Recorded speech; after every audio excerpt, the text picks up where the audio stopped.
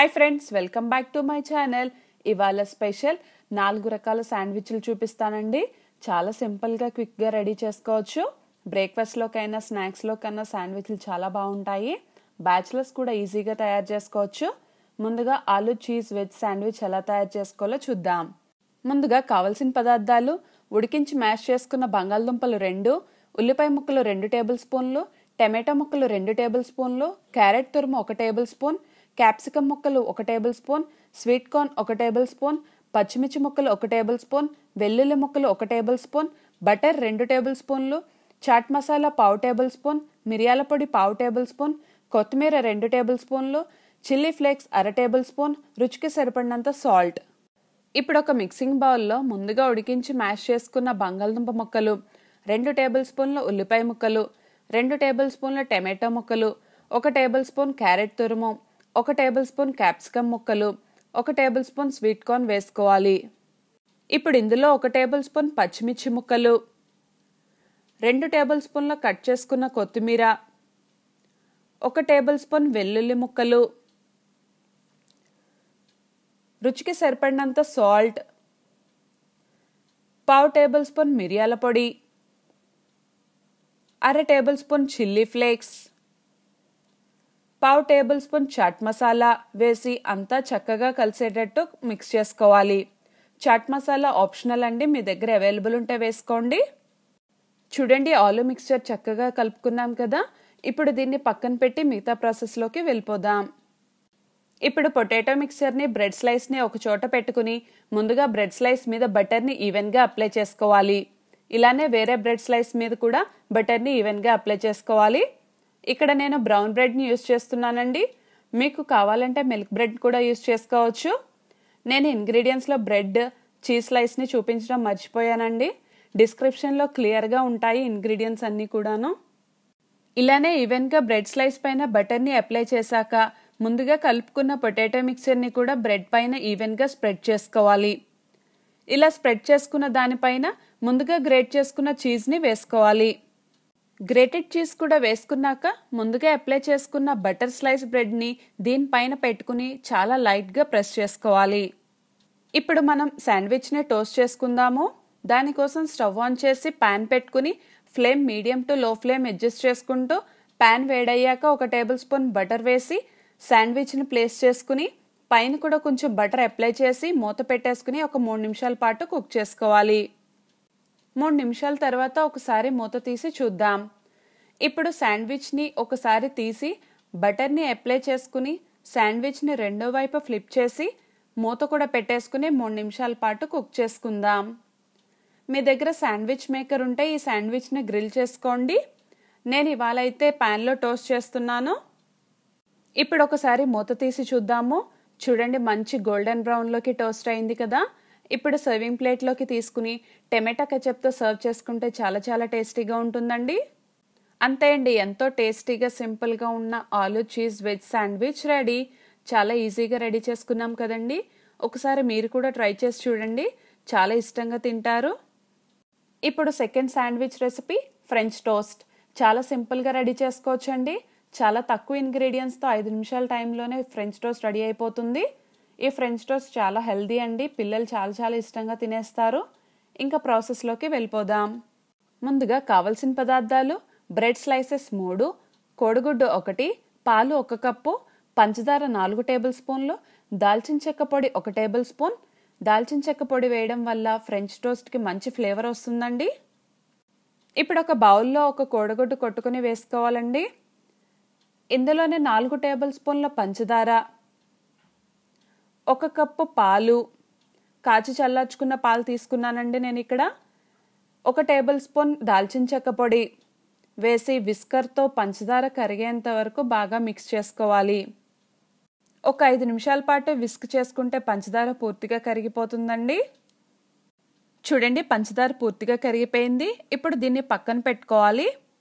ఇప్పుడు egg and milk బ్యాటర్ని ఒక ప్లేట్లోకి ట్రాన్స్ఫర్ చేసుకోవాలి. ఇలా ట్రాన్స్ఫర్ చేయడం వల్ల బ్రెడ్ ఈవెన్గా సోక్ అవుతుందండి. ఇప్పుడు బ్రెడ్ని టోస్ట్ చేసుకుందాము. టోస్ట్ చేయడం కోసం ముందుగా స్టవ్ ఆన్ చేసి ప్యాన్ పెట్టుకుని వేడయ్యాక ముందుగా 1 టేబుల్ స్పూన్ బటర్ వేసుకుని లో ఫ్లేమ్లోకి అడ్జస్ట్ చేసి బ్రెడ్ స్లైస్ని ఎగ్ బ్యాటర్లోకి డిప్ చేసి మళ్ళీ రెండో వైపు కూడా ఫ్లిప్ చేసి డిప్ చేసి వెంటనే ప్యాన్ పైన వేసి 2 నిమిషాల పాటు టోస్ట్ చేసుకోవాలి.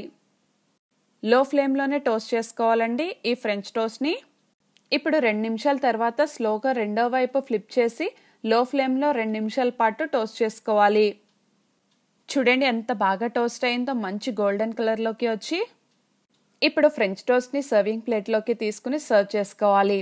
వేడిగా ఉన్నప్పుడు తింటే ఈ ఫ్రెంచ్ టోస్ట్ చాలా టేస్టీగా ఉంటుందండి. అంతే అండి, ఎంతో simple and tasty and healthy French toast ready. 5 నిమిషాల్లోనే ఈ ఫ్రెంచ్ టోస్ట్ని రెడీ చేసుకోవచ్చు. ఒకసారి మీరు కూడా ట్రై చేసి చూడండి, చాలా చాలా ఇష్టంగా తింటారు. ఇప్పుడు థర్డ్ రెసిపీ చూద్దామండి.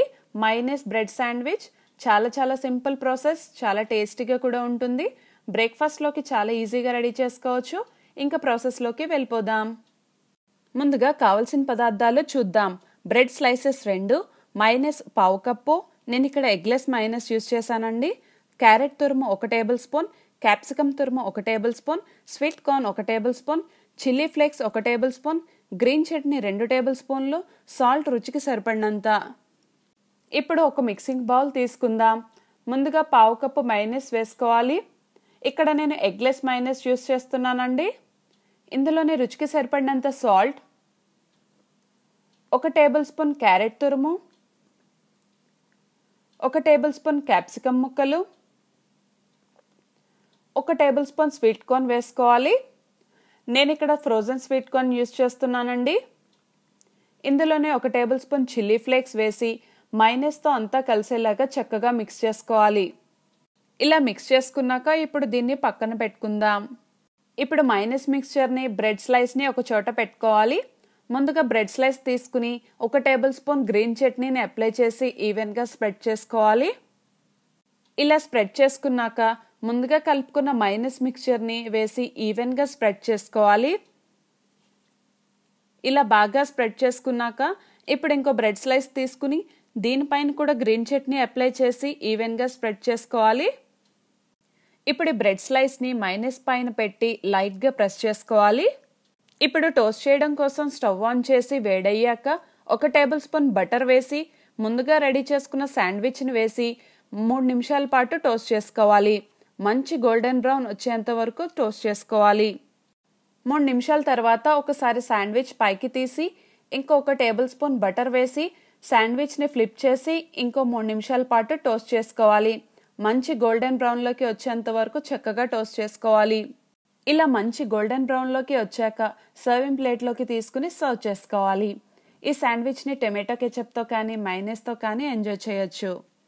ఇప్పుడు మైనస్ బ్రెడ్ శాండ్విచ్ని హాఫ్ చేసుకుందామండి. చూడండి మైనస్ ఎంత బాగా కనిపిస్తుందో.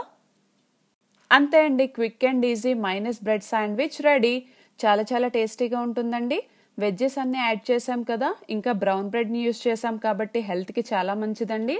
మీరు కూడా ఒకసారి ట్రై చేసి చూడండి, మళ్ళీ మళ్ళీ ఇలానే చేసుకుంటారు పక్కాగా. ఇప్పుడు లాస్ట్గా 4th శాండ్విచ్ రెసిపీ చూపిస్తానండి. Chilli cheese garlic sandwich. ఈ శాండ్విచ్ కూడా చాలా చాలా సింపుల్ ప్రాసెస్, ఈజీగా రెడీ చేసుకోవచ్చు. జస్ట్ 5 నిమిషాల్లోనే శాండ్విచ్ రెడీ అయిపోతుంది. ఇందులో గార్లిక్ యాడ్ చేస్తున్నాం కాబట్టి హెల్త్కి చాలా చాలా మంచిది. ఇంకా లేట్ చేయకుండా ప్రాసెస్లోకి వెళ్ళిపోదాం. ముందుగా కావాల్సిన పదార్థాలు ఏంటో చూద్దాం. Bread slices 3, cheese slices 3, green chilli 2 చిన్న ముక్కలుగా కట్ చేసుకుని సీడ్స్ కూడా తీసేసుకున్నానండి. వెల్లుల్లి ముక్కలు 1 table spoon, chilli flakes 1 table spoon, capsicum ముక్కలు 1 టేబుల్ స్పూన్, బటర్ 2 టేబుల్ స్పూన్లు, సాల్ట్ రుచికి సరిపడినంత. ముందుగా బ్రెడ్ స్లైసెస్ అన్ని ఒక చోట ప్లేస్ చేసుకోవాలి. ఇలా ప్లేస్ చేసుకున్న దానిలో ఒక బ్రెడ్ స్లైస్ని తీసుకుని 1 టేబుల్ స్పూన్ బటర్ని వేసుకుని ఈవెన్గా బ్రెడ్ అంతా స్ప్రెడ్ చేసుకోవాలి. ఇలానే మిగతా బ్రెడ్ స్లైసెస్ అన్నిటినీ కూడా బటర్తో ఈవెన్గా స్ప్రెడ్ చేసుకోవాలి. ఇలా అన్ని బ్రెడ్ స్లైసెస్ని బటర్తో స్ప్రెడ్ చేసుకున్నాక ఇప్పుడు ఇందులో మిగతా ఇంగ్రీడియంట్స్ అన్ని యాడ్ చేసుకోబోతున్నామండి. బటర్తో స్ప్రెడ్ చేసుకున్న బ్రెడ్ స్లైసెస్ అన్ని ఒక చోట పెట్టుకోవాలి. ముందుగా చిన్నగా కట్ చేసుకున్న పచ్చిమిర్చి ముక్కల్ని వేసుకోవాలి. నేను ఇక్కడ సీడ్స్ని కూడా తీసుకుని యూస్ చేస్తున్నానండి. ఇలానే మిగతా బ్రెడ్ స్లైసెస్ అన్నిటిని కూడా వేసుకోవాలి. ఇప్పుడు ఇందులోనే చిన్నగా కట్ చేసుకున్న క్యాప్సికమ్ ముక్కలు కూడా అన్ని బ్రెడ్ స్లైసెస్ మీద వేసుకోవాలి.